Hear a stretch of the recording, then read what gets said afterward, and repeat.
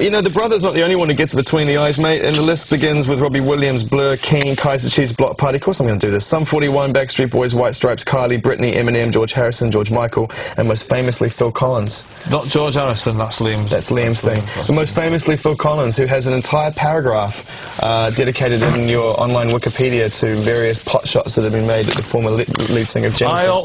It was some flippant comment about him being the Antichrist that he got. That he got the arse with. You know, these old fellas, eh?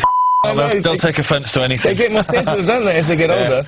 You've had some fun, man. You've had some fun. And it's pop music, isn't it? It's right. It's culture. It's pop culture. Well, right. The thing is you say these things, and I'll admit, right, they look bad in print, right? But a lot of it, I probably gave a very balanced view about Phil Collins that day. But I admit that the thing that looks bad/good in print is the bit about the Antichrist. Fine, fair enough. But, you know, people are allowed to say things about me. Yeah. But you see, Phil Collins knows he can't say anything about me because I'm the But this is the thing, though. Well, that's the thing that does his head in. And the fact that he's bald. And he left the country because the Labour Party got into power. They're a toe rag. Would you remember the time that I interviewed you? If that's not a reason to vote Labour at the next election, then I don't know what is. Yeah, but who are you going to vote for? Jesus, they're all as bad as each other, man, seriously. No, totally. Tell me I'm wrong.